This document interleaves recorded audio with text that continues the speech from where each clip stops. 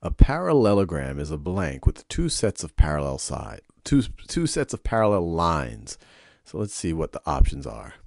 So one option is a quadrilateral, and a parallelogram is definitely a quadrilateral. A quadrilateral is a four-sided figure, and it is definitely a four-sided figure.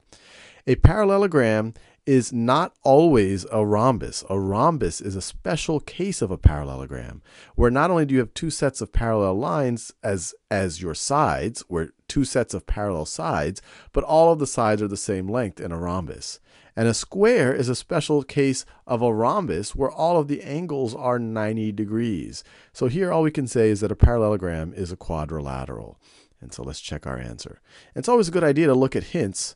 And so it'll kind of say the same thing that we just said, but it would say it for the particular problem that you're actually looking at. Let's do a few more of these. Susanna is on an expedition to save the universe. Sounds like a reasonable expedition to go on.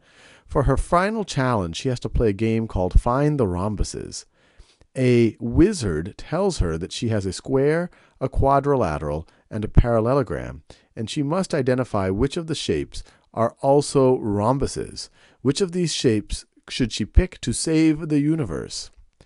So a square is a special case of a rhombus. Just to remind ourselves, a rhombus, the opposite sides are parallel to each other. You have two sets of parallel sides.